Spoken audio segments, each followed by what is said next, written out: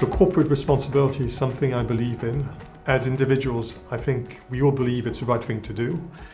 And for the company, I think it's important for companies such as ours, which wants to exist in the long term, that we have a sustainable business.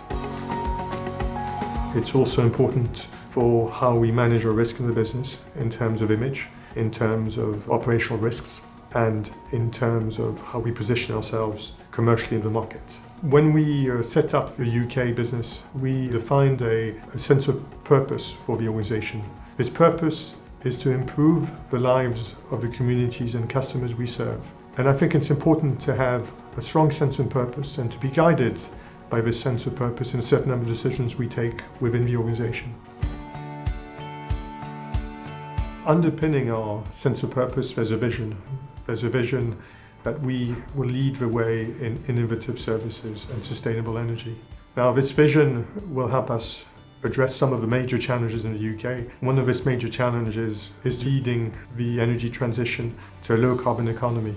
Why do we want to transition to a low-carbon economy? Because of climate change. And I think we have the skills and the capabilities to have a meaningful impact in achieving this challenge. Now, we have a structured plan which is called Our Future. This plan is aligned with the International Sustainable Development Goals. We've had quite a lot of progress, mostly in our approach to ethics, our approach to diversity and inclusion, the community investments we've done, the responsible supply chain management we've implemented, while achieving a certain amount of carbon reductions for our customers. I'm also proud that we were ranked #1 in the Sustainable FM Index. And I think this is another example of the commitment and what we've achieved. Now finally, I'd say corporate responsibility is something which is shared and should be shared by everyone within this organization. Now it runs deep, this commitment within the organization, and it's shared among the executive team members. Each of the executive team, including myself, have specific goals in corporate responsibility. It should be embedded in the business, and it should be part of what we do and who we are as an organization. So we've achieved a lot to date, but I want to ensure that we remain the leader in responsible business.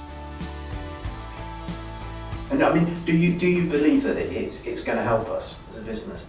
I believe we have to do this. I mean, that's my first response, and I mean, it's also what I believe, which is we do have a sense of purpose, and we do have to go beyond our financial objectives. We do need to have a positive impact.